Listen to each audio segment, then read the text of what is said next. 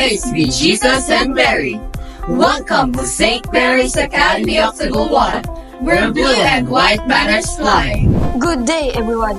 We are here to share our experience from the recent 2-day basic life support, standard first aid, earthquake orientation, and drill held at St. Mary's Academy of Tagoloan.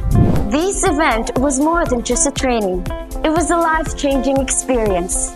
We learned essential skills that could help save lives in emergencies.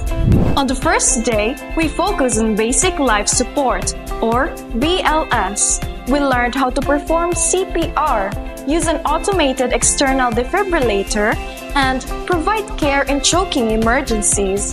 Practicing these skills gave us confidence that we can act effectively in a crisis. Next, we dove into standard first aid.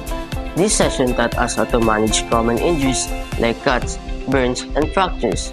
We also learned how to assess a situation quickly and provide the right care until the professional help arrives. The second day was all about earthquake orientation and drill. We were reminded of the importance of being prepared and knowing what to do when the ground starts shaking. The drill was intense, but it reinforced the importance of staying calm and following safety procedures. During the earthquake drill, we practiced the duck, cover, and hold technique and learned how to evacuate the building safely. It was a powerful reminder that preparedness can make all the difference during a real earthquake. The entire training emphasized the importance of teamwork. In any emergency, working together and communicating effectively are key to ensuring everyone's safety.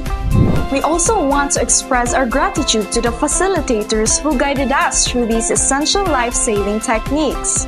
Their expertise and patience help us gain a deeper understanding of the importance of first aid and disaster preparedness.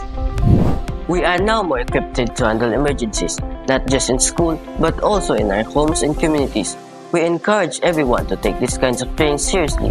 Together, we can build a safer, more prepared community. Let's continue to learn, practice, and share our knowledge so that in times of need, we can be there for each other. Thank you for watching. Stay safe and always be prepared.